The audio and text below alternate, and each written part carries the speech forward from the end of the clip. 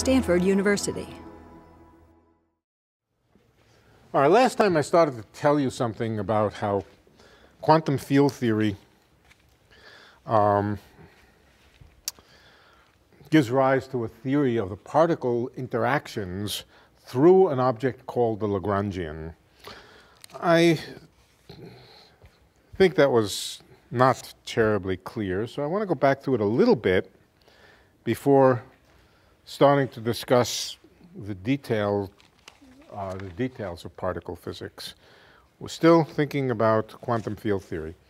The basic technique that I was alluding to last time is called the path integral method of quantum mechanics. And it is the most direct route to Feynman diagrams, to the theory of particle interactions that are based on Feynman diagrams. So let me just try to briefly go through the basic ideas, which we started to do last time, but I don't think I was sufficiently clear. Anyway, the path integral formalism or method in quantum mechanics due to Feynman is a generalization, is the quantum mechanical version of the principle of least action. So I just want to remind you what the principle of least action is. If we're talking about a particle, now I don't mean a particle from the particle physics quantum field theory point of view, just a classical Newtonian particle, the motion of a classical Newtonian particle from one point of space-time to another, just very quickly, is determined by a Lagrangian. Lagrangian is a function of the coordinates of the particle, the time derivatives of the particle, and from the Lagrangian, whatever the Lagrangian is, one constructs the action. And the action is an integral along the trajectory of the particle of the Lagrangian. For every trajectory, whether it's the true trajectory or not the true trajectory from here to here, by the true trajectory, I mean the solution of Newton's equations from one space-time point to another space-time point, whether or not the trajectory is a solution, it has an action, the integral of the Lagrangian along the orbit. The classical principle of least action is that the trajectory followed by the particle through space-time minimizes the action. From that, you can derive differential equations, and those differential equations are called Newton's equations. And I will assume that you know a little bit about this idea of action. Now, the same idea applies to classical field theory. And the way the idea works is for a particle, for an ordinary particle motion, the Lagrangian is a function along an orbit, a function of an orbit.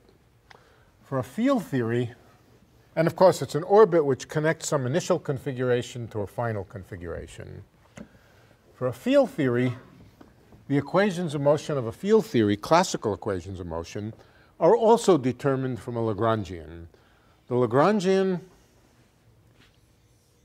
is a function of whatever fields, I'll call them generically just phi, and not just the time derivatives of the fields, but the space derivatives and the time derivatives. Let's say derivative of phi with respect to x mu.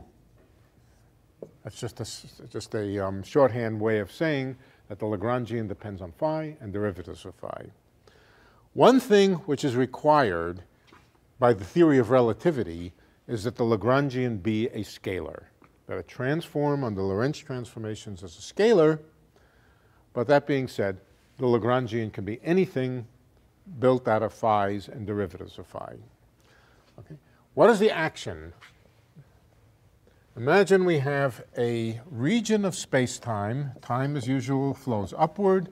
Space is horizontal. And we have a region of space-time between an initial time and a final time. Okay. Then the action in this region, the action is the action in this region, just as the action for a particle trajectory is the action from one end point of the trajectory to another. Here it's the action in a region of space between an initial configuration and a final configuration. And the action is equal to the integral over that region. Let's write a d4x, which means the time and dx and dy and dz of this Lagrangian. So it's the total integrated value of the Lagrangian over space and time, whereas for the particle it's just an integral over time. Now what do? What's the analog of a starting point for the particle? A value of the field on the initial surface here. Given not just one field, but all the fields in the problem, prescribing the values of the field on the initial surface here, and prescribing the values of the fields on the final surface, you can ask, is there a solution of the equations of, oh, let me go back a step, forget that. Yes, is there a solution of whatever the equations of the theory are, which starts with a given initial value of the fields at time t equals 0, let's say, and ends with the fields being something different at some later time? And the answer is the principle of least action again. The equations of the theory are formulated by saying, yes, there always doesn't exist something in between, which is a correct solution of the theory, which has a given initial value of the fields here and a given value of the fields at the end point, and the correct solution of the fields in here is the one which minimizes this action, the one which minimizes the action. So the principle of least action gets extended to a kind of space-time principle of least action, where the degrees of freedom in here are fields. Okay, now let me very quickly remind you what the quantum mechanical use of action is, how exactly you derive the classical principle of least action from the quantum mechanical version of Feynman's quantum mechanical version. We don't really need to get into here. You can go look it up and anything about path integrals. But for a particle, let's come back to the particle motion for a moment. According to Feynman, or according to quantum mechanics, a thing that you might want to calculate is the amplitude. Is there anything wrong with the value of a field returning to itself? No. No more than the possibility of the position of this thing returning to itself. So how do you go from one space-time event to another space-time event? Why space-time events? We're having values of fields here and values of fields here. Well, we're integrating d4x, so there has to be some d4 trajectory. No, the trajectory is replaced by a history of the field from the beginning to the end.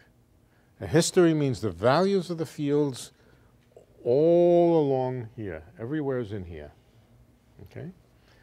The idea of a trajectory becomes a trajectory in field space, which means we have to specify actually the coordinates as well as the field values to get an initial point. To get an initial point? Well, you're specifying the initial boundary condition or whatever as field values.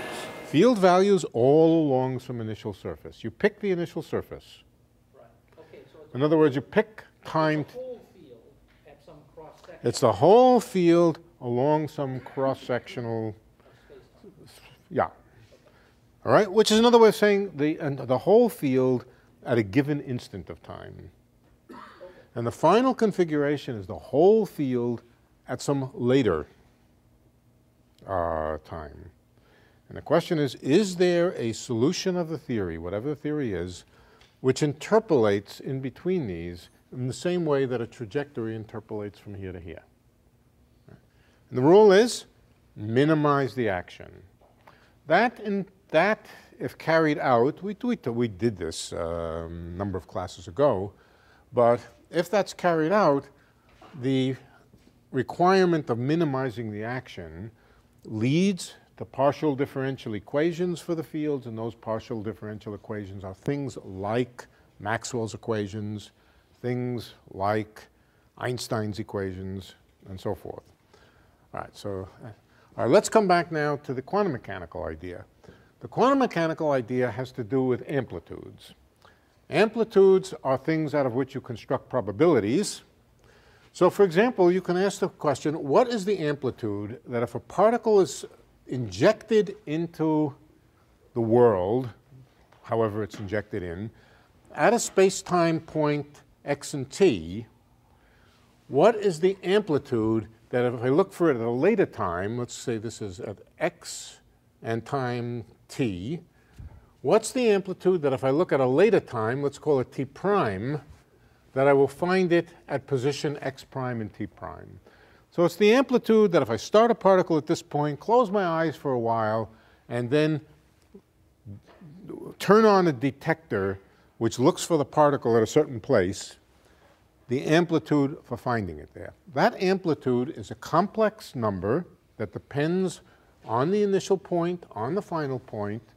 It's a complex number whose magnitude squared is the probability. All right, that's the rule. Square the amplitude or multiply it by its complex conjugate, and that is the probability for the particle to go from here to here. Feynman's rule is the following. It says, take the action for any trajectory, take an arbitrary trajectory, and write down the expression e to the I minus I, the action of the trajectory. We can just write it out. It's integral of, now we're talking about particles now, integral of the Lagrangian dt from one point to another point. It's a function of, or functional of the trajectory. And now, actually there's a factor of h bar in here, a factor of h bar in here. That's where quantum mechanics comes into it. Sum this, or integrate it, over all possible trajectories. Well, in non-relativistic quantum mechanics, you don't let them go backward in time. But all possible trajectories which never loop back on themselves in time, sum that over all the possible trajectories. For each trajectory, it's a complex number. Add them all up. Now, how do you add up such a thing? It's some complicated kind of integral. But we needn't worry too much about the details of how you actually calculate it. That, according to Feynman, is the amplitude for going from here to here. It's the sum over all possible classical roots. Classical root does not mean a solution of the equations. It just means a possible root. It's the sum over all possible roots, whether or not they're solutions of the equations, of Newton's equations, of e to the minus I times the action, measured in Planck's constant units. Incidentally, Planck's constant has units of action. So this is simply the action in units of the Planck's constant. The E arises because to go a little step involves something very one plus an term in the action, and you have to multiply these all together. Right, exactly. That's exactly right. And the other thing here is the I. The I is part of quantum mechanics. What can I say? Yeah. That sum is the probability? That sum is the thing whose square is the probability. By square, I mean times its complex conjugate. This sum could hardly be a probability because in general it's complex. It's got an I in it. If you multiply it by its complex conjugate, that is the probability. This is the probability amplitude, the complex thing. Right. So this is Feynman's formulation of quantum mechanics, and now it can be extended to quantum field theory. In quantum field theory, the corresponding question, now we're not actually going to formulate it this way because, but this is a correct way to formulate it. We're going to fudge it a little bit and make our way through it without any rigor. But the same idea. You start with an arbitrary configuration of the field. All right? So that's some initial phi of x, x now being just x and not t. An initial configuration of the field. And now you look at some final configuration of the field. Let's call it phi prime of x. And these are two different functions. And you can ask, what is the probability amplitude that if I start the field at some value and let the system go and then detect the field at a later time? Imagine you had some way of starting an initial condition with a field being prescribed at every point of space. Of course, that's an idealization. You don't have a chance in the world of doing that, really. But you had some sort of apparatus which allowed you to start the field in an arbitrary configuration, let it go, and then you had another apparatus which detects the values of the field at every point. Then you can ask, what is the probability that if you start the field in a given way, that at a later time the field will have some value? Again, that probability is determined in terms of a probability amplitude, and the probability amplitude is,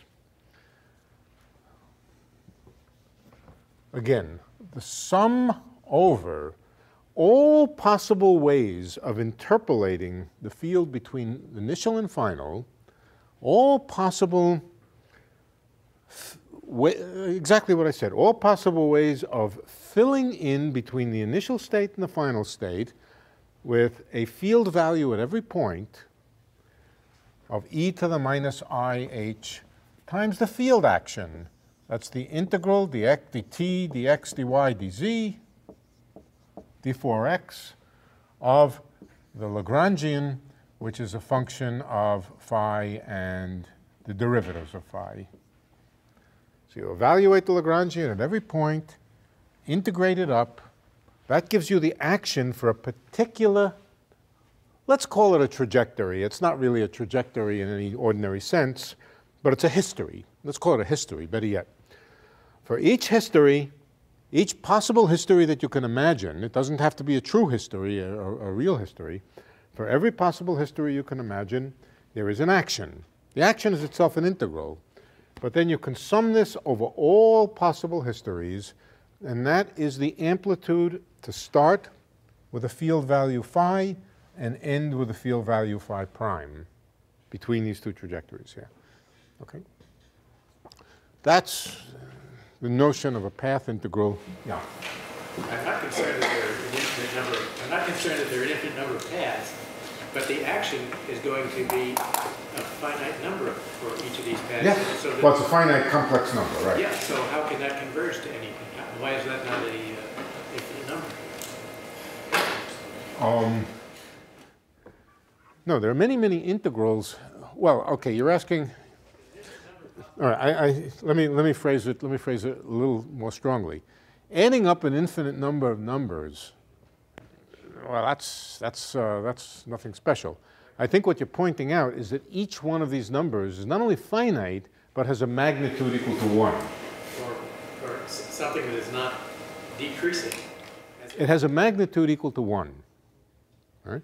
It's an exponential of I times something, right?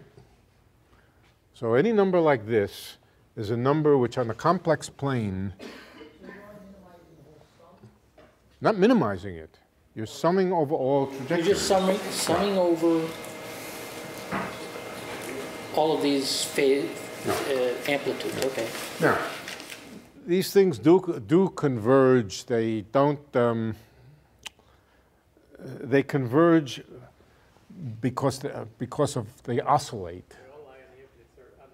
They all lie on the unit circle, not on the infinite circle, on the unit circle, and yet the integrals do converge. That's the definition of the delta function. For example, that's one example, but there are many examples where integrals like this converge. The kind of thing that can't converge, well, if you have an infinite number of numbers, all of which are positive, and you add them up, positive and bounded away from 0, right? You have an infinite number of numbers, all of them positive and bounded away from 0, of course that's going to diverge. Okay? In this case, you have numbers which can cancel. Over here is one trajectory, over here is another trajectory, over here is another trajectory. These are the amplitudes for different trajectories. And this one cancels this one. So it's not hard for an integral Well, you where could say the- if they're equally distributed around the unit circle, then you get... 0. Yeah. And in fact, most of them, except for a small fraction of them, they are. That's right. They tend to cancel a lot. The only trajectories which tend not to cancel are the ones near the classical trajectory. We don't have to discuss that now, but that is the way that you go from quantum mechanics to classical theory, at least in this formulation. If you look for the particular trajectories where you have the least cancellation, those are the trajectories of stationary action, the trajectories where the action is minimum. But that's another story. This is the quantum mechanical path integral formulation that much of modern field theory, basically all of modern field theory, quantum field theory, is based on. All right, now I'm not going to derive the next step. I'm simply going to state the next step, but I wanted to at least explain to you what this quantity is before I show you how in practice it's used. Now, when I say in practice, this is a bit of an oversimplification, but not too bad, not too bad. The last time we talked a little bit about how the Lagrangian is used to calculate processes, particles moving from one place to another, particles interacting. When I say calculate processes, what did I really mean? I really meant calculate the probability for an initial state to go to a final state. But there are two distinct ways to think about about quantum field theory. One is in terms of fields, and the other is in terms of particles. We know that there is this duality between particles and fields. We could ask a totally different, apparently totally different question. Instead of asking, suppose you had a given field value here, and you want to know what the amplitude is for a final field value, we could ask, supposing you had some incoming particles, quanta of the field. You express things in terms of field quanta rather than in terms of classical field configurations. Supposing I told you that the field initially was in a state which was described by a particular collection of incoming particles. Incidentally, when I say the field, I may mean a collection of fields. All right, so I tell you not the value of the field along here, but rather the particle content coming in. And I tell you what the particle content is going out. And I ask you, what's the probability that you went from one particle content to another particle content? It's a question of a similar kind of question, but expressed in terms of the particle representation of quantum field theory rather than the classical field configuration. And the answer, not surprisingly, involves exactly this same object. Okay? We talked about it a little bit. I think what I told you last time was not incorrect, but it was a real small piece of it. I said what you do is you took one, I'll just remind you of something I said, and then I'm going to say it again, but in a more correct way. You take 1 plus the Lagrangian. Remember what we did. We said, let's divide up into space-time into lots of little cells. It's hard to give meaning to objects like this path integral, directly. The way to give meaning to it is to divide up space into lots of little cells, and instead of thinking about continuous functions or even discontinuous functions, think about a value of the field in each one of these cells. All right. That makes it more concrete, and then in the end, you divide, you let the size of the cells go to 0. So let's not let the size of the cells go to 0. Let's keep them finite like this. What I told you is that you take the quantity 1 plus the Lagrangian in each cell, in the ith cell, call it L sub I. That's the value of the Lagrangian in each cell, and you multiply it for all the cells. Remember I said that? If you don't, it doesn't matter because we're going to say it again the right way this time. Right? And then we did something with this to try to calculate, and I tried to show you that there are pieces in here which describe the propagation of particles, the collisions of particles. We're going to go back over it again because it really is central. All right. First of all, I missed being tired. I was not terribly clear. It's really 1 minus I times the Lagrangian in each cell. Okay. All right.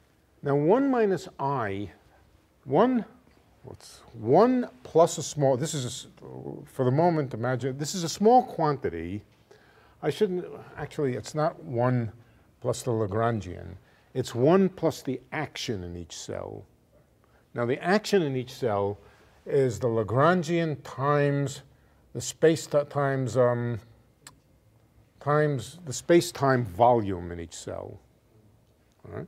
Space-time volume is delta x, delta y, delta z times delta t for each cell. Let's call that a small number. Let's just call it the space-time volume. Let's call it a to the 4th, where a is a small number. All right, so each little cell is small, so the action in each cell is itself small, right? Because the cell is small. Now, 1 minus or 1 plus a small quantity, let's call it 1 plus epsilon, is an approximation to e to the epsilon. E to the epsilon is, this is approximately equal for small epsilon. But the exact formula is a power series in epsilon. It's 1 plus epsilon squared over 2 plus epsilon cubed over, what comes next? 3 factorial, which is 6. 3 times 2 times 1.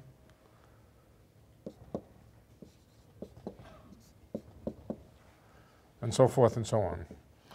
So 1 plus epsilon is approximately, for small things, equal to e to the epsilon.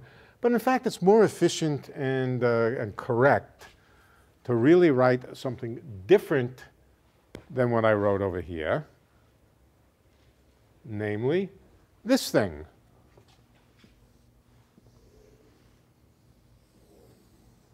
Let's think about what this thing is. In fact, don't you have to put an H bar in the... Here? Yeah. Yeah. All right. I'll probably wind up setting H bar equal to 1 as usual, but right. Okay, what is this object? All right. This exponential here, what's in here, we're going to imagine replacing not by an integral, but by a sum. The integral over space and time here, just imagine that we've replaced it by the sum. And what is it a sum of? It's the sum of the action in every little cell, right? When I replace the sum, the integral by a sum up in here, when I replace the integral by a sum up in here, what I'm really doing is just adding up the action in all these little cells. Now, the thing about a exponential is that the exponential of a sum is the product of exponentials. E to the a plus b is e to the a times e to the b. So this can also be written as another way. In another way, forget the summation here for a minute. That's summing over paths. Before we do that summing over histories, what this object is, it's an exponential of a sum, so it's also the product of e to the minus I over h bar, a in the first cell, e to the minus I over h bar, action in the second cell, a is action, e to the minus I over h bar, a in the third cell. And it's exactly this kind of product product over all the cells, not of 1 minus I times the action, but of e to the minus I times the action. They're close to each other. It actually wouldn't matter which we used, but in practice. But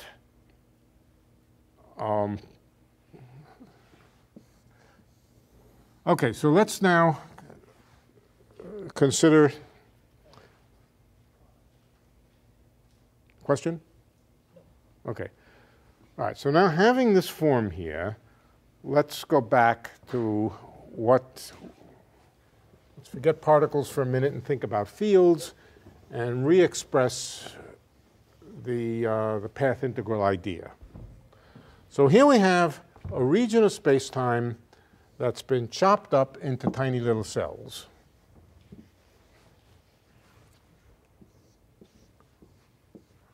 Enough. All right, what's the idea of an initial condition? The idea of an initial condition is to start on the first row of cells here and give the value of the fields at every point in there. That's an initial condition, or that's the analog of an initial condition. A final condition is to specify the fields in the last row. So the question then is, what is the probability amplitude that if the field is specified in a certain way on the first row, and the field is specified in the last row, what's the probability to go from one to another, or the amplitude that if you started a certain way and let the system run, you will later find it in the final state. And the final state now means the field in each one of these cells here. Answer, you take e to the minus I times the sum of the action in all the cells, but we now realize that this is simply the product of e to the minus I of the action in each cell. We multiply together the action in all of these cells for a given history, which means a given value of the fields in each cell. And we multiply them all together. We compute the exponential of the action, and then we sum it over all ways of populating the cells with fields. All possible histories means all possible values of the fields that could be in every cell, with the exception of the first row and the last row. The first row and the last row are fixed by the initial and final conditions. All right, in other words, by the initial and final conditions.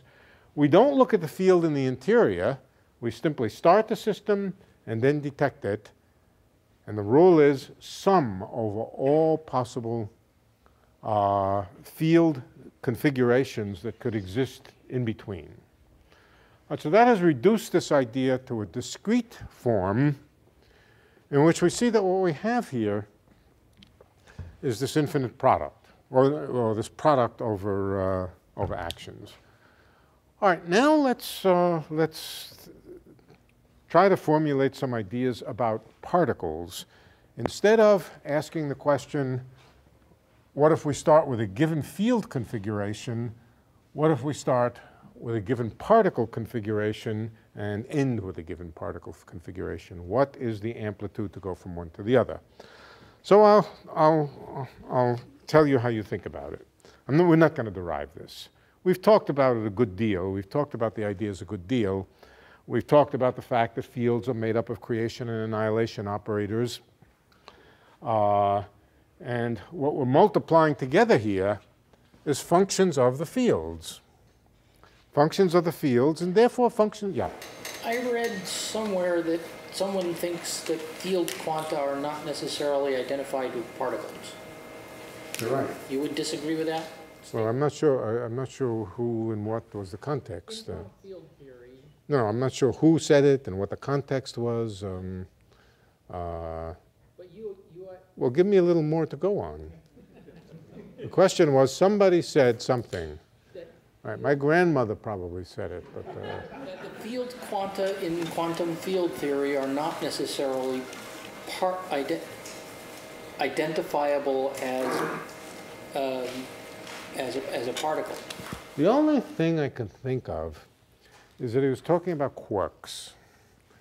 And of course, in some sense, quarks are particles, but in some other sense, they're never detectable as particles because they can never escape from one another. That's the only thing I can think of.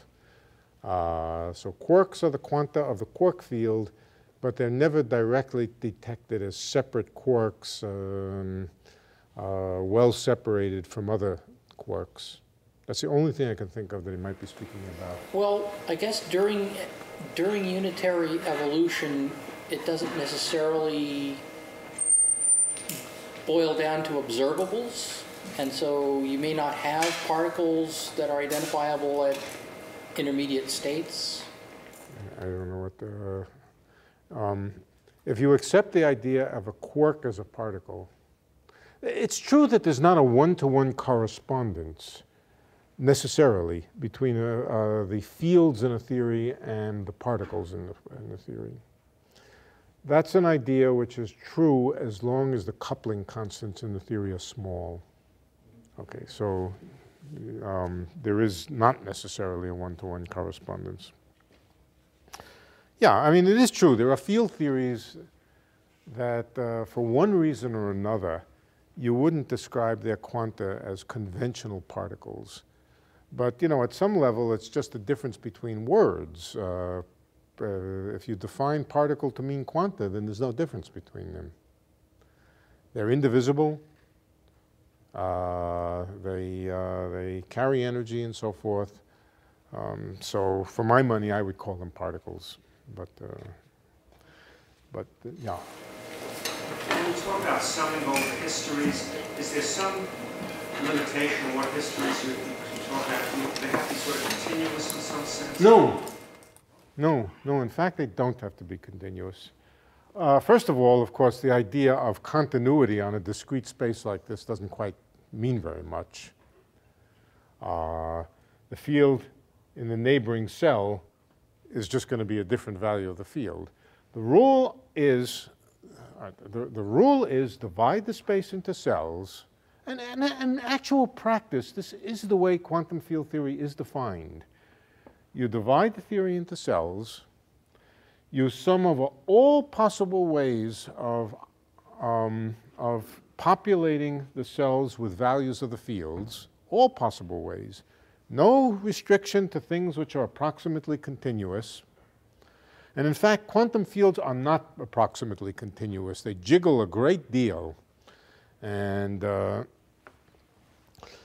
you sum over all the possible values of the fields, and that gives you your interface. So in principle, for each field and each derivative, you can assign it all possible values from minus infinity to plus. Well, you don't assign the derivatives separately from the fields. The derivatives, of course, are related to differences of the fields in neighboring boxes. Okay. So you populate with field values, and then derivatives are replaced by, yeah.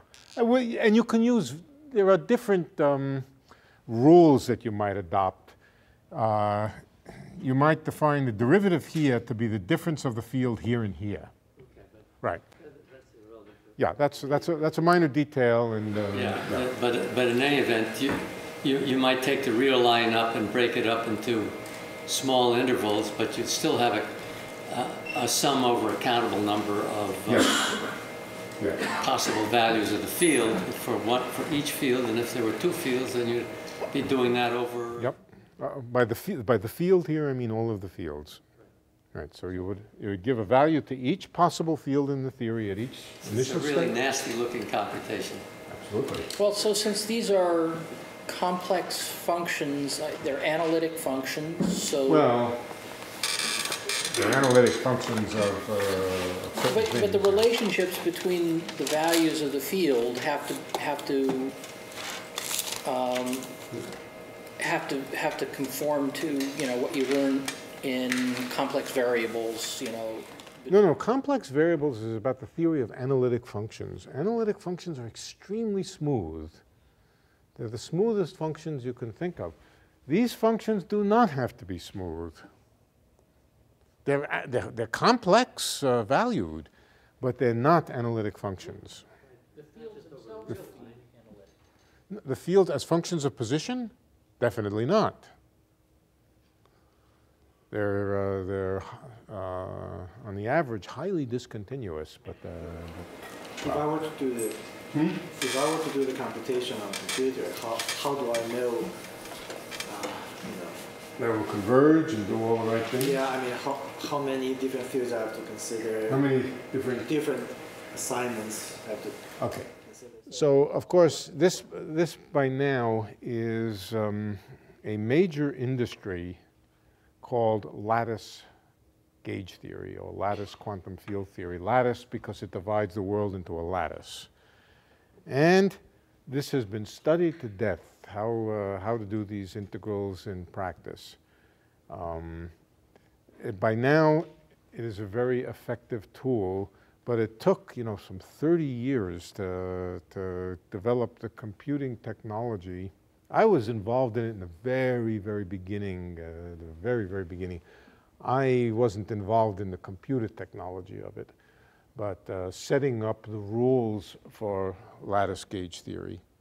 Okay, so there was a history. The first part of it was setting up the rules for it, and that took about 3 weeks, and then something like 30 years to develop the technology to compute these things. And you're right. I mean, how do you know when you've sampled enough of the space? Okay, so there are, and a lot of the wisdom of it came from statistical mechanics, where you do very much the same thing. You calculate partition functions or probability distributions for this checkerboard here. Not a quantum field theory. It could be a real crystal lattice, and you might be summing over configurations of whether there is or isn't an electron in at each site. So a lot of the methodology came from the quantitative study of statistical mechanics systems. We have the same question: how do you know when you've sampled enough? And this is not the subject of tonight's lecture. So the answer is the experts know, or they think they know, and they get good answers. They get good answers which agree with experiments. So it seems to work. Okay, so let's go back and remember that quantum fields are a shorthand for creation and annihilation operators. And if we're talking about, let's say, the product of some fields in this box times the fields in this box, that can represent the annihilation of a particle in this box and the creation of a particle in a neighboring box. So we might just represent it by a particle moving from one box to another. Okay. What kind of things in the action here actually do correspond to a particle moving from one box to another? So let me tell you, there are things in the action here which, strictly speaking, are not associated with one box but with a pair of boxes, namely the derivative terms. The derivative terms, I was a little bit hasty here when I said you multiply all these things together, one for each box. That's a little bit of a cheat, because there are terms in the Lagrangian which are associated with pairs of boxes. So really you can think of it as summing over the boxes and summing over neighboring pairs of boxes, but that's a detail. Which terms involve pairs of boxes? The terms which involve pairs of boxes are things like the derivative of phi with respect to t squared. The derivative of phi on a lattice becomes the difference of phi in neighboring boxes. So in here, this derivative of phi with respect to t might really be written as phi at point x, well, phi at point t and x minus phi at point neighboring time and x. Do we actually have second derivatives? No second derivatives. These are first derivatives. I mean, would we? Never. Okay. Never. Bad idea. Does real damage. Now, what about derivatives with respect to spatial coordinates? Same thing.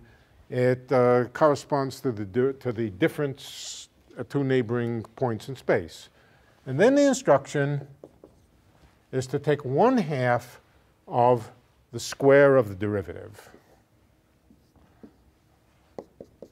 Well, 1/2 of the square of the derivative will have in it, I just want to focus now on the terms which multiply phi times phi at a neighboring point. Let me just focus on those. There's also terms in here which multiply by phi by the same, by the value at the same point.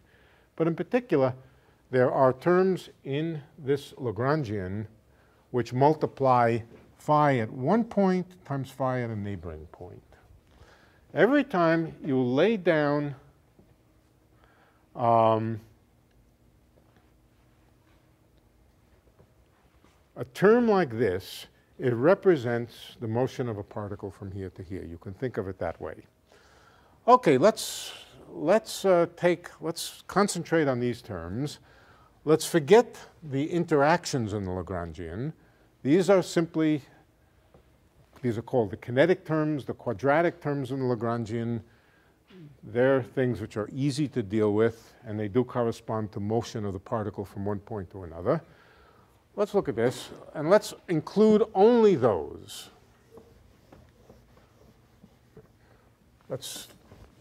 We don't even need to write it in this form. Let's just write it as e to the minus I times the sum over all pairs of boxes, over all neighboring pairs of boxes. I said over all boxes, but it's clear that's not quite right. We want to think of it as sums over neighboring pairs of boxes of things like phi in one box times phi in a neighboring box. I'll use the notation x and x prime to represent neighbors on the lattice. That's what goes into the action. Well, that's what goes into the exponential of the action. There are some coefficients in front of it, of course, but that's of secondary importance. And now we can expand out this exponential. Let's see what's there. There's 1 minus I times the sum of phi of x prime. And then things like, let's see, what's the next term? I times I is minus 1, so it looks like it's minus summation of phi of x prime squared times another factor of the sum of phi of x prime. Or this could be phi of x prime, x double prime, x triple prime. X double prime and x triple prime are one pair of neighbors. This is another pair of neighbors, and I think I left out a factor. There should be a 2 factorial downstairs. I'm simply expanding out the exponential here. And what's the next one? Well, it has 3 powers of the sum, 4 powers of the sum, and so forth. Okay? Let's look at each term here. The first term has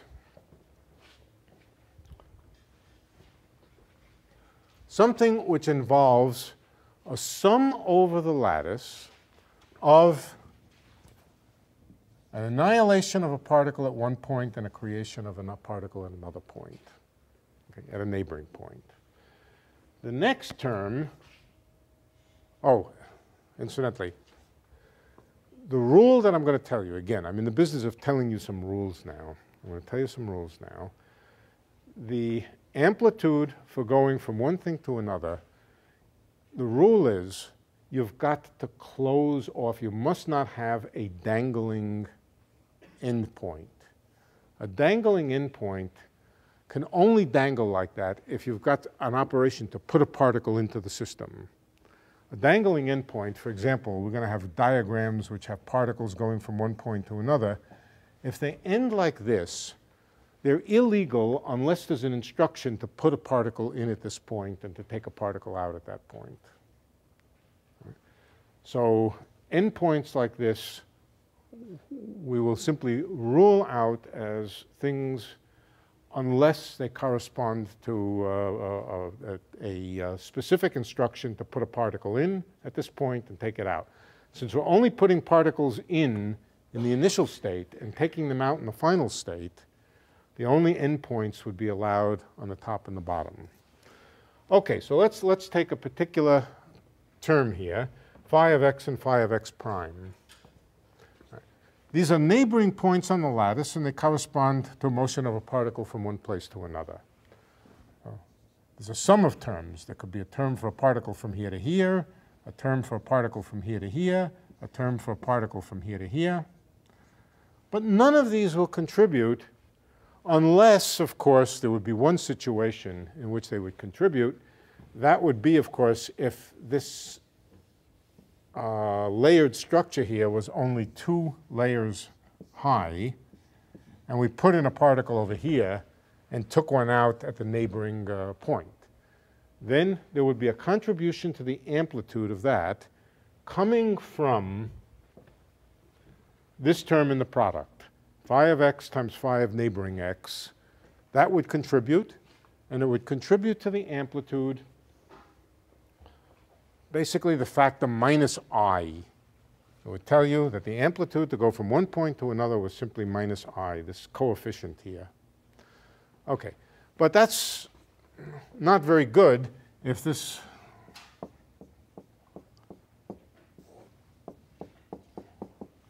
how do we get from here to here? Okay, from here to here. How do we get a particle from here to here and calculate the amplitude that if we put in a particle over here, that will detect it over here? For that, we have to find in this sum of products here, we have to have a term which will leave no dangling ends. Okay, let's just take this term here. Right. This has a particle moving from x to x prime, and then another particle moving from x double prime to x triple prime. Are you saying the second term contributes only if only when the initial and final state are adjacent? This term here, yeah. Yeah, that's right. This notation means neighboring particles, neighboring boxes. Right? Here we have one neighboring box, and here we have 2 other neighboring boxes. Yeah. So on that one, you have the 5x prime. The first term is 5x prime. Yeah. And the second term is 5 double prime. Yeah, it just means pick 2 neighboring and sum over all possibilities. This is a sum over all neighboring pairs. So it doesn't have to be adjacent to the first. No, in general not, but it can be. In fact, this could even be the same pair, but it doesn't have to be. Sum over all of them. All right, so what does this one do? It moves a particle from x to x prime, and this one moves a particle from x double prime to x triple prime. Right? So one of them moves a particle from here to here. This is x prime to x double, from x to x prime. And then the other one moves a particle from here to here. That's x double prime and x triple prime, let's say. Obviously, there's going to be dangling ends unless, well, let's take this case here where we only have 3 layers. If we only have 3 layers, the only way to avoid dangling ends is to have the first particle connected to the second particle, the first box connected to the neighboring box, and then this box connected to this box. There won't be any dangling ends except for the dangling ends which correspond to the initial particle and the final particles. So if this was only 3 layers thick, we would find a contribution here, namely where x prime is the same as x double prime, that transports the particle from the initial position to the intermediate position, and then from the intermediate position to the final position.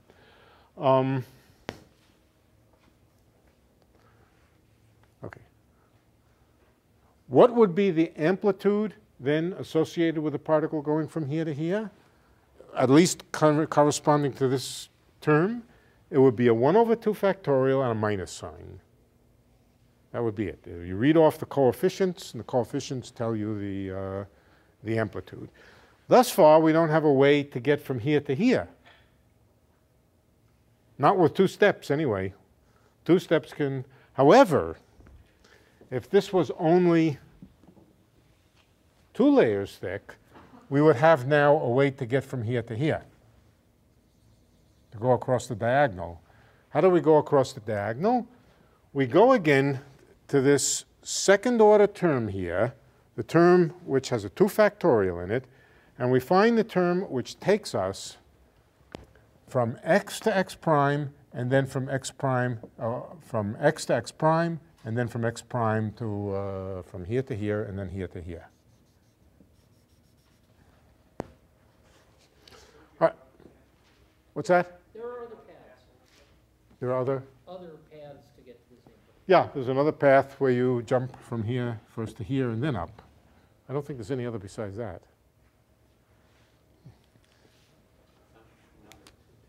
Yeah, not with not with just 2 terms, right. Okay, but now there was no reason to stop here with only 2 terms. Let's go on. We can have 3 terms.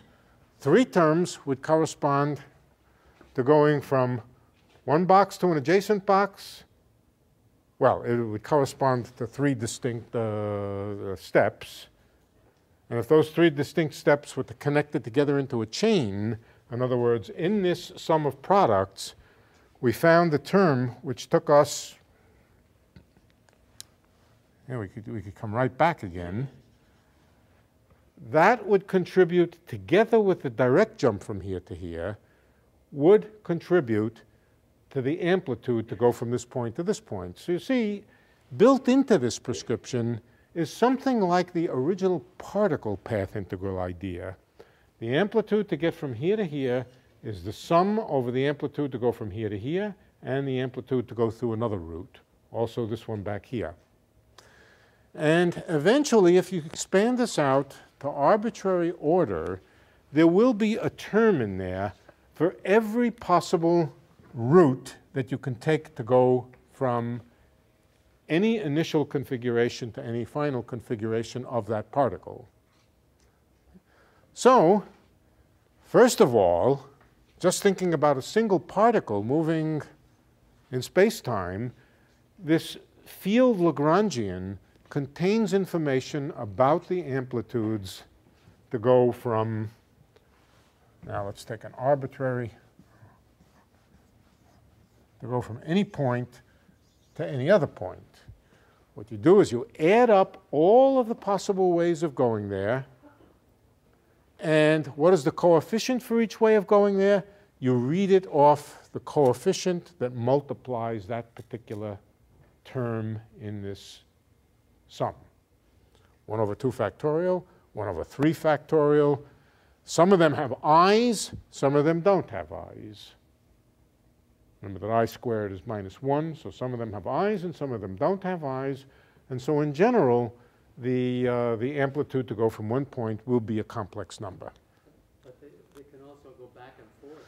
That's what's new. That's one of the things that's new here, that they can propagate up and down, and that's a feature of relativity. Even the same 2 cells. What's that? Even the same 2 Oh, yeah. cells thousands of times. Oh, indeed. Yeah. Yeah. All right, let's talk about going backward in time. You could think, here's one that goes backward in time. You can think of this as either allowing a new rule where particles can go backward in time, or you can follow time forward and say what really happened here is the particle moved from here to here, and then a particle pair, particle and antiparticle in fact, were created, the particle half of it going to here, and the antiparticle combining together with the original particle to annihilate. Think of it either way.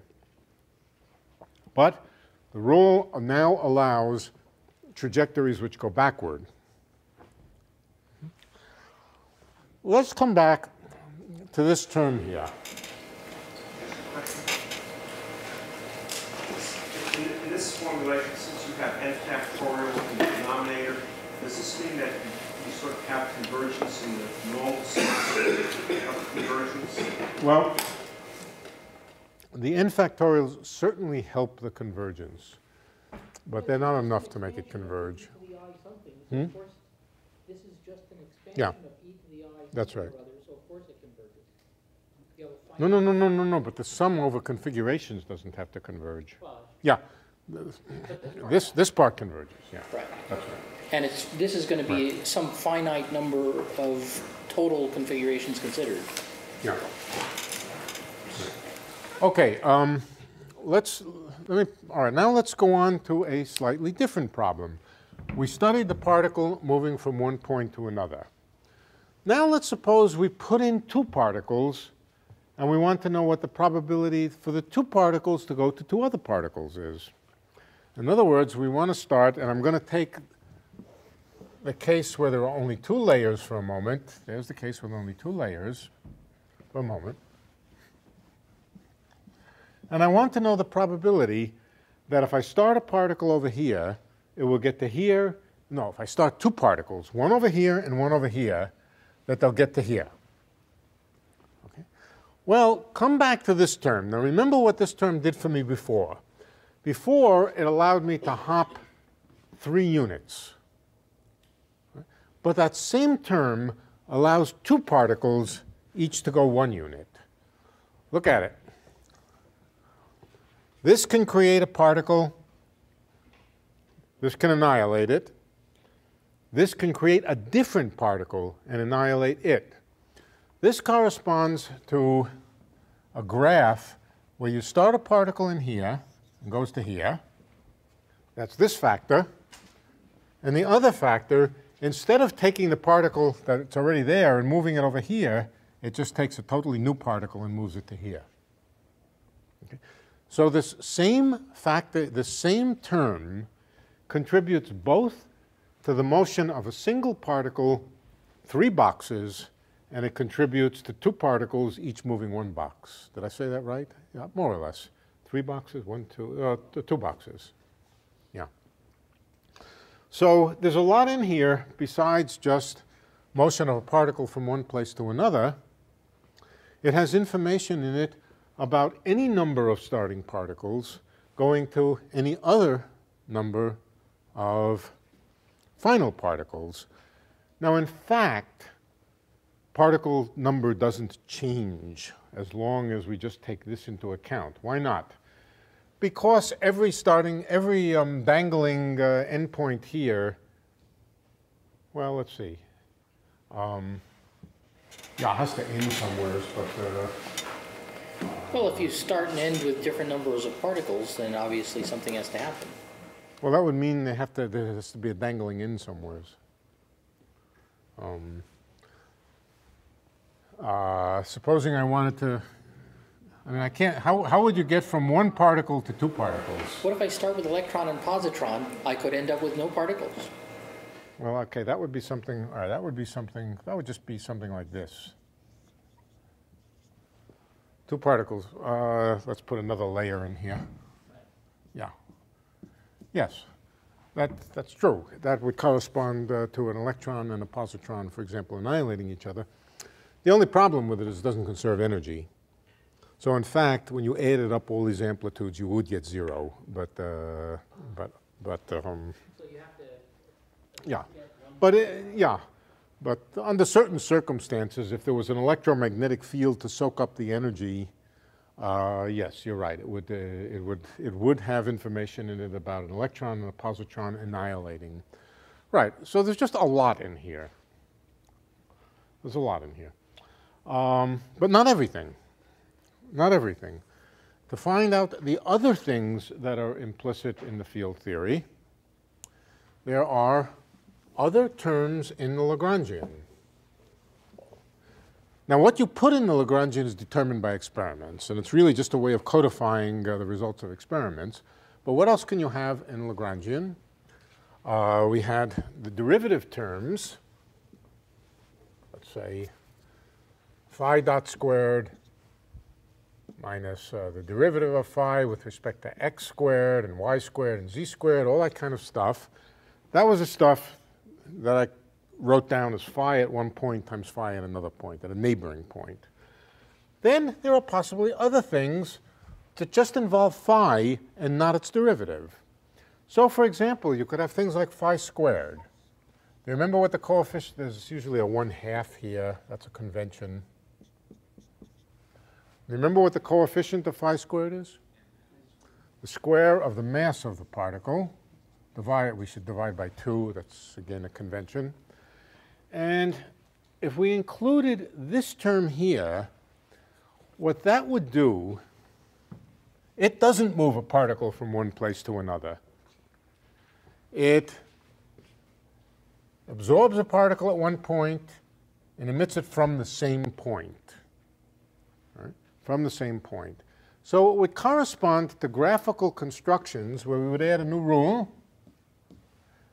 If a particle enters a region here from one box to another, one of the terms that can act is this mass squared term.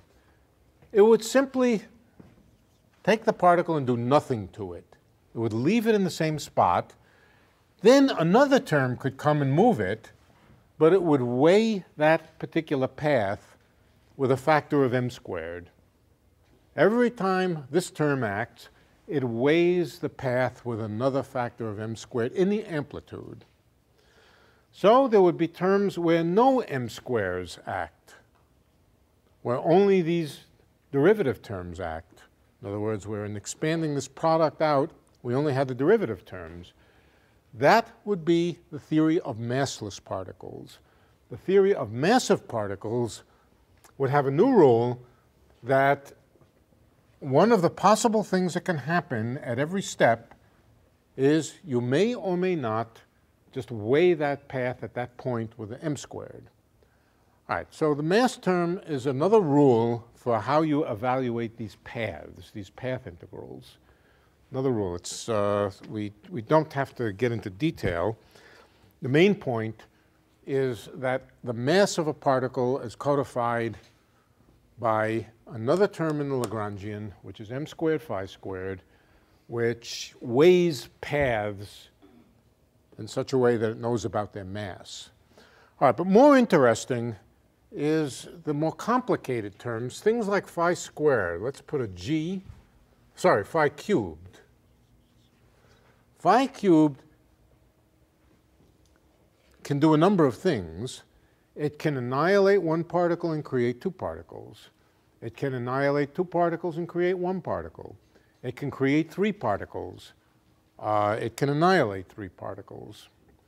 All right, so that's a new kind of thing that can happen on this checkerboard here.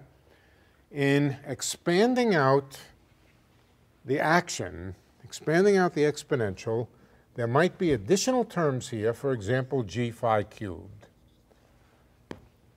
When we expand out, we can have not only these products which take a particle from one point to another, but also processes where particles are created and annihilated in threes, either 2 in, 1 out, 2 out, 1 in, or 3 in or 3 out.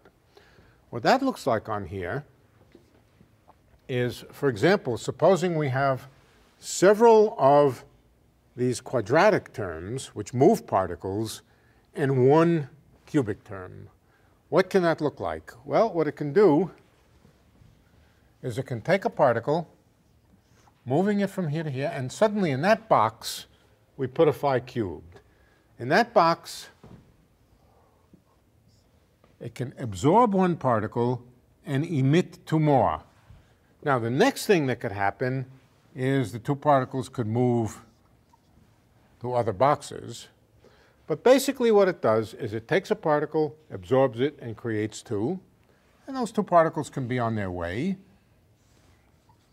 And this would then contribute to a process where one particle came in, two particles went out. In fact, you can make very, very complicated things.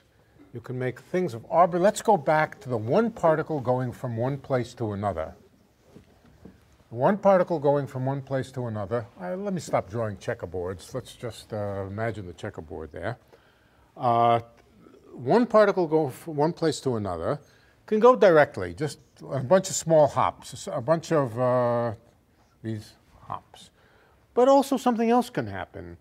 On the way, at some point, the cubic term could act. If the cubic term can act, it can take that one particle coming in and split it. Split it into two. And then both particles move along until another cubic term, something quadratic in the cubic term, something with two cubic terms in them, can create an extra particle and reabsorb it. So in fact, the actual amplitude to go from one point to another by one particle is not just the sum of simple trajectories going from one point to another through the space-time, but is more complicated. It has infinitely more complicated. It has processes where the particle splits and rejoins. In other words, where the particle emits a second particle, which is then reabsorbed. An example of this would be an electron moving along and emitting a photon and reabsorbing it. Part of the amplitude for an electron to go from one place to another is through the process of emission and absorption of a photon. It can get wildly more complicated. Of course, we have to add all of these up. The rule is add up the amplitude for every possible way to go from the initial state to the final state. Right? You could have several of these splitting and joinings. You could have things jumping across the gap between particles. And this can get arbitrarily complicated from the point of view of electrons and photons. Things like this could happen. You know, electron goes through, photon emitted, another photon emitted. But even worse, the photon can break up into an electron and a positron. But then the electron and positron can exchange a photon between them. All of these processes come out of expanding out the action like this and finding the individual terms which do all of these things. If you want the amplitude for any one of these processes, you just go back to what appears here, find the term that you're looking for, and find the coefficient in front of it. It may or may not have an I, depending on whether it's an even power or an odd power, and it will have some factorials and so forth. That will give you the amplitude for a specific process. But then the full amplitude to go from one thing to another is the horrendously complicated sum of all these things. Right, so you may have certain things that happen in multiple of those histories. In what? In multiple of those histories, you may have similar terms, which then the overall amplitude for that process would be actually from all the different histories. Yeah, from all the different histories, going from the initial to the final. So there are two ways to think about field theory. One is to think about fields and think about histories as initial values of the fields, final values of the fields, and you sum over all the values of the fields in between. And the other is this particle way to think about it, where the field is replaced by a distribution of quanta. And again, amplitudes for initial configurations, which means an initial particular set of particles and a final set of particles. The basic processes, the basic underlying processes which happen are governed by this Lagrangian. That is the most important thing. Anytime you have more than two fields interacting, you have an interesting interaction process where particles can split and join and so forth. What would happen if you had 5 to the 4th here, which is a perfectly good interaction? That would be some place where a particle, for example, could come in and break up into 3 other particles. You know, 1 to absorb the initial state, 3 to emit the final state. Or it could be a scattering in which 2 particles come along, collide and 2 go off. Anything that looks like a vertex with 4 particles all together, 2 in and 2 out, or 2 in, or 3 in, 1 out, or so forth, or just 4 out, or 4 in, they're all governed by this term. And so forth and so on. Let's see, how are we doing? So that's the spontaneous arrival of 4 particles at the final state? Yeah, except once again, it would violate energy conservation. So if you really worked it out and added up the amplitude from every position where this could happen, every space-time position where it could happen, you would find out that, that it doesn't happen. It doesn't happen. In other words, they all add up to 0. Okay, so processes which violate energy typically all add up to 0 in these things, energy or momentum. So the conservation of energy falls out of the doing the calculation. Yes. And the conservation of momentum, same thing. Yeah. And the conservation. Yeah. Now we did some examples. I show you how integrating the vertex over all time conserves energy. How integrating it over all space conserves momentum. Same thing is true here.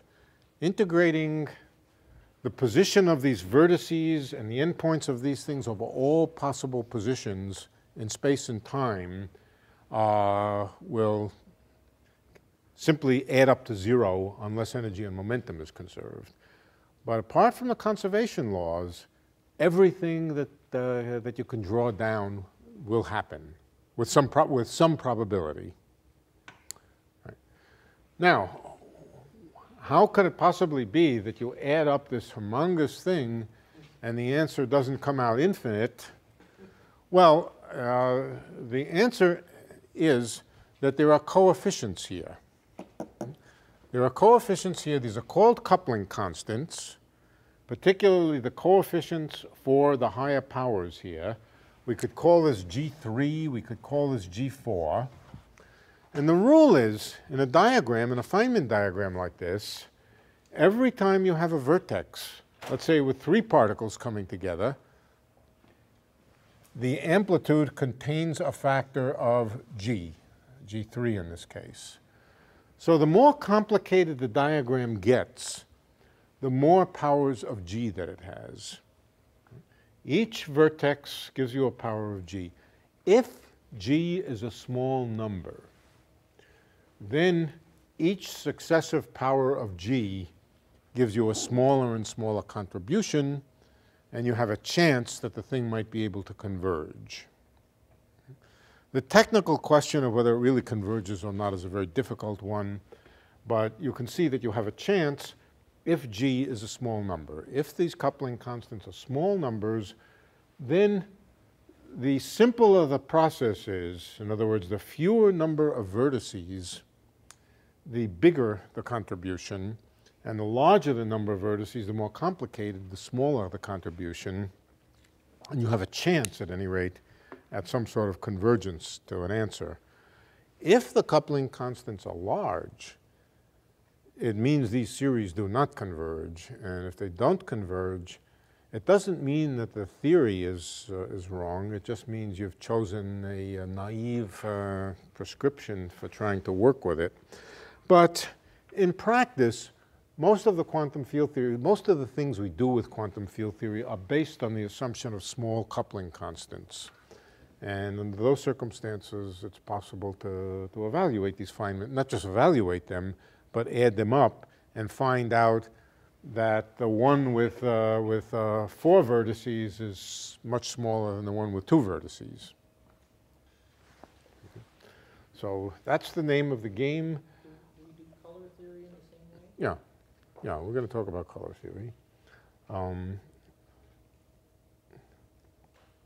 Now the next step is to write down the list of all particles and to write down either in the form of Lagrangians or in the form of Feynman rules.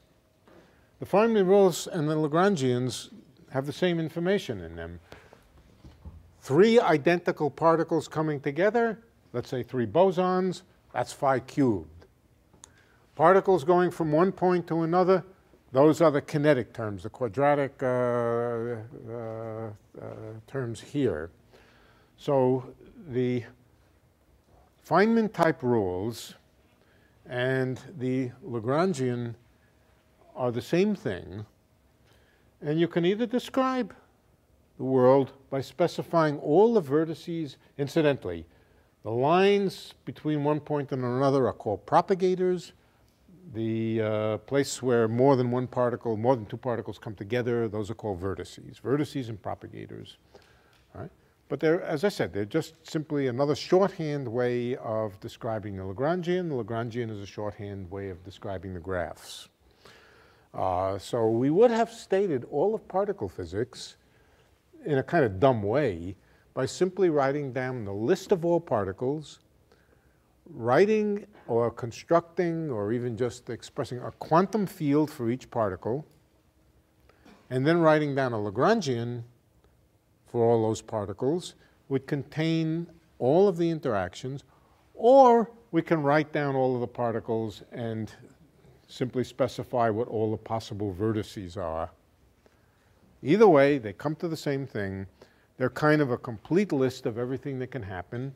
Once you know everything that can happen, you can start thinking about calculating amplitudes for particles to go from one place to another, particles to collide and scatter.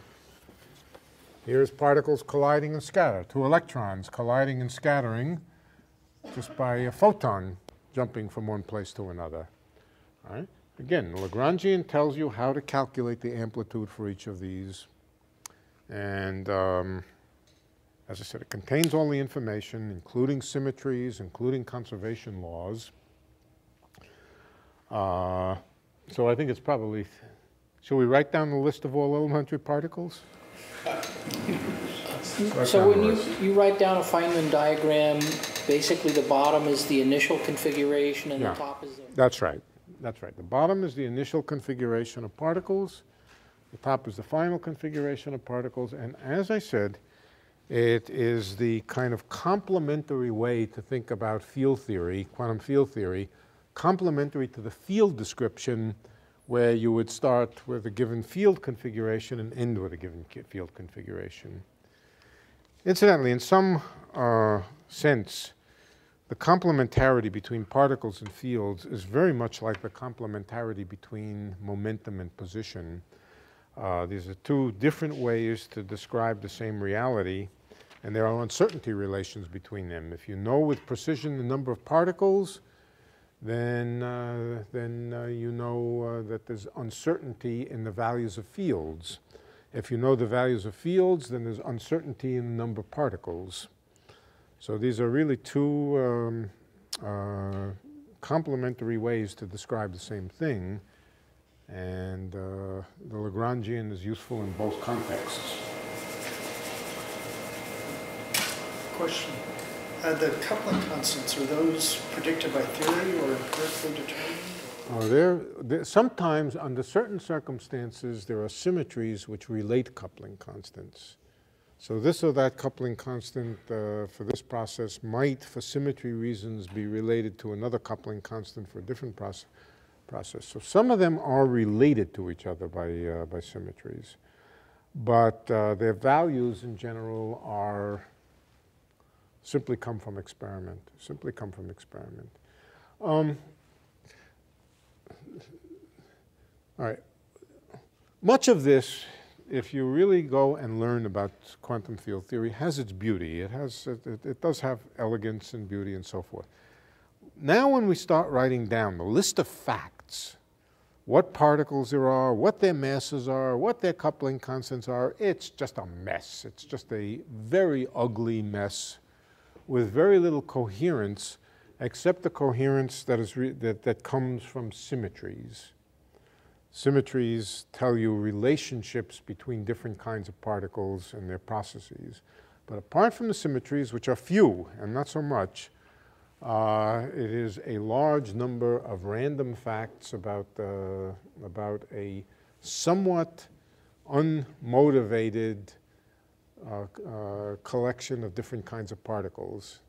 But still, you're pretty confident of the coupling constants because if you change Once you measure them, you measure them. If you change it a little bit, then you get wrong answers. Oh, absolutely. No, I mean, okay. Well, let's put it this way. You have too many particles, which means too many fields, too many for any aesthetic sense. You have a lot of them, 100 of them or something, right? A lot of coupling constants, which are just more or less numbers pulled out of an experiment, and a lot of masses, which range all over the map, okay? All right. A few relationships between them, but once you know them, that's it. You can calculate with great precision anything about those particles, and anything about those particles, anything about quarks, electrons, and photons, and so forth, means atomic physics, or it means particle physics, it means atomic physics, it means nuclear physics, it means chemistry, and maybe it means biology, maybe. So the amount of input that goes in is perhaps bigger than you might like, but the amount of output is huge. Question for electron, for example, how many of the G sub n's would be? G2, G3, G4, would these be calculated? Well, how many G's are there for electrons and photons? In electrodynamics, 1, the electric charge. The electric charge, G3, there's no G3 and G4. Well, in a sense, the electric charge is a kind of G3. The electric charge is a kind of G3. The electric charge is the coefficient in the amplitude representing an electron coming in, an electron going out, and a photon being emitted. All right?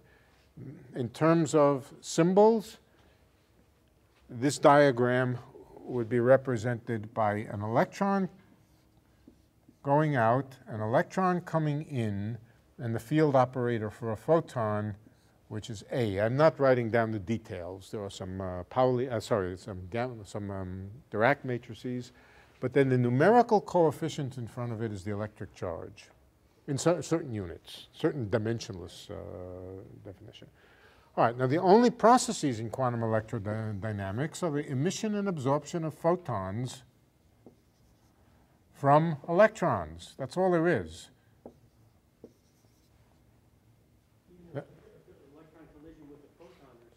Well, if they're electron collision with a photon, for example. Yeah, electron collision with a photon is just the simplest process would be photon absorbed. I meant to say proton.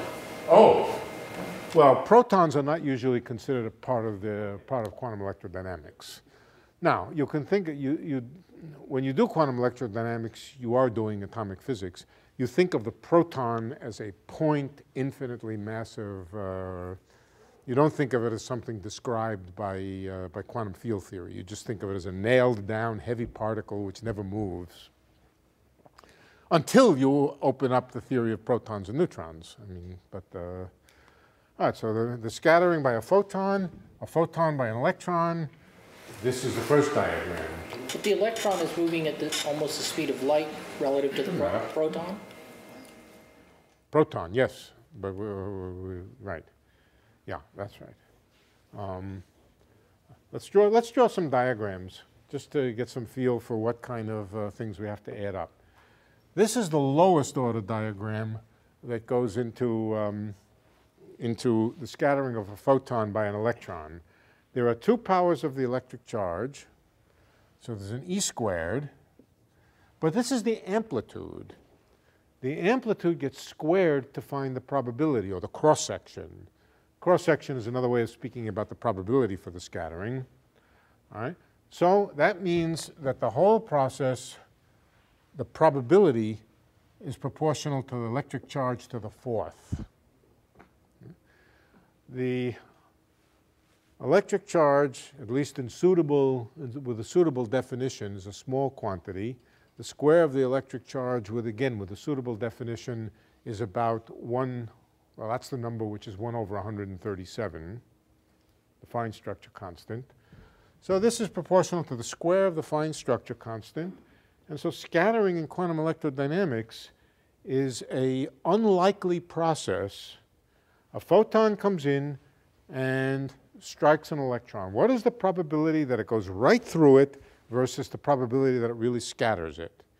The probability that it really scatters it is governed by this e to the fourth, and it's a very small number. Now, we have to add all the processes that we can find, add them up to form a real amplitude. Incidentally, there's another one here which looks like this, where the final photon is emitted before the initial photon is absorbed. That's another process. We have to add them all. But then we start adding more complicated things. Let's focus on here. And we can add another photon in many ways. This is not the only way. We could have to go from here to here, from here to here. Many photons. But how many powers of electric charge does this have? This has 4 powers of electric charge in the amplitude and 8 in the probability. So this is even weaker. But then we can do even more complicated things. We can put an electron-positron pair in here. Each time we complicate it, we add 2 more powers of electric charge. So in quantum electrodynamics, the expansion is typically an expansion in powers of the square of the electric charge. Every time you add another complicating structure to a Feynman diagram, it's 2 powers of electric charge, and it means it's about a couple of hundred times smaller in amplitude than the previous one. That's why when you add them up, it looks like it converges. Because more and more complicated they get, the weaker the probability from that particular configuration. Incidentally, you don't square this and add it to the square of this and add it to the square of this to find the probability. You add them up and then you square. That's the rule. Add and then square. Add and square. That means there's cross terms between them in calculating the probability. These are called interference terms. So that's the structure of quantum field theory. That's what we do with it. The next issue, as I said, we're now at the stage where we can really start to sensibly talk about particle physics. We can name all the particles.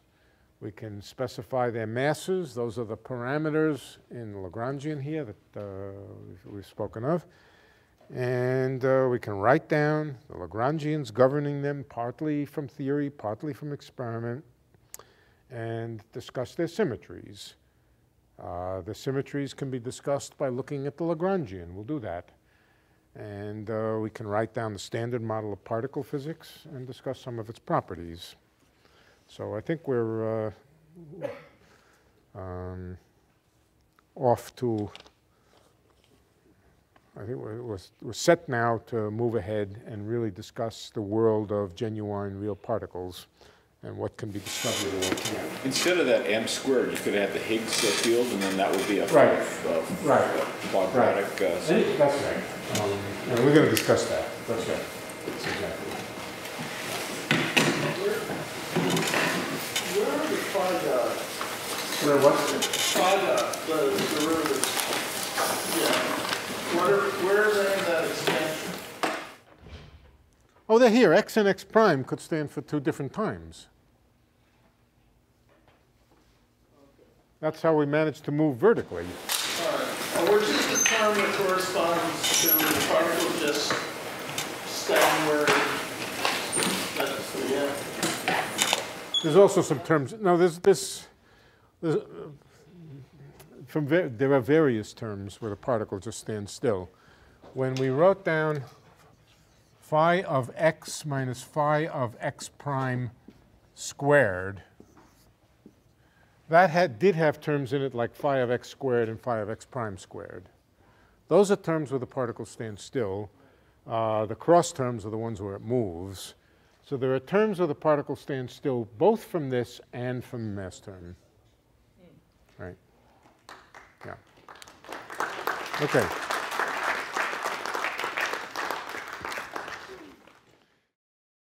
For more, please visit us at stanford.edu.